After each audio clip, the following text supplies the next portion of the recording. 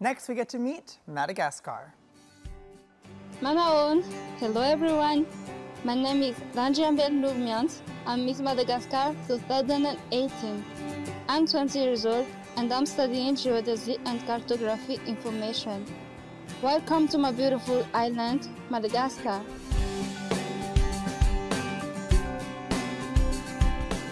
The incredible country with the endemic species that exist only in Madagascar, you will find natural assets breathtaking.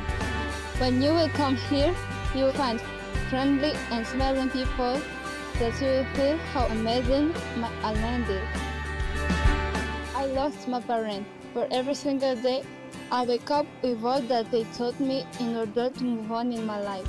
I'm Malagasy. I'm proud and honored to represent Madagascar in Miss World this year.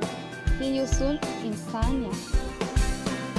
Madagascar, you've chosen a very unique field of study. Tell us more about why you chose geodesy and cartography information. Well, I chose this area of study because I want to be a geometer later. And as Madagascar is a country where the second biggest conflict is about land problem, that has motivated me to help Malagasy people. As a matter of fact, most of people don't know the administrative procedure. I will bring a great contribution in order to solve this problem. Thank you. Thank you, Madagascar, and good luck with your work. Thank you.